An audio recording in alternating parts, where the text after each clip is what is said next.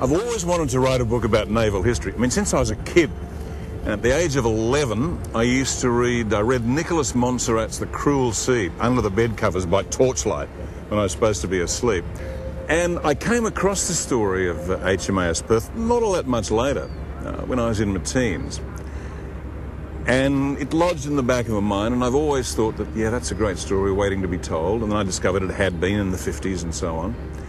And then I met a couple of the survivors of the ship, and that absolutely hooked me. The ship was only around for about 3 years before she was lost forever. The first cruise they had was they picked up the ship in Portsmouth, took it over to New York for the 1939 World's Fair. They had a fabulous time. They met Greta Garbo and Ginger Rogers and Jack Dempsey, the boxing champion. They had a ball.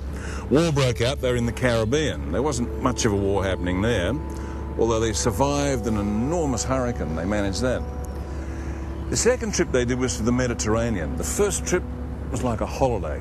The second trip in the Mediterranean, they were bombed, I think from memory, 400 times. Time after time, day after day, they were under air attack from the Germans and the Italians. That was nasty. The ship was hit by a bomb. And then, of course, the final voyage up to Java in 1942, which is where they went down.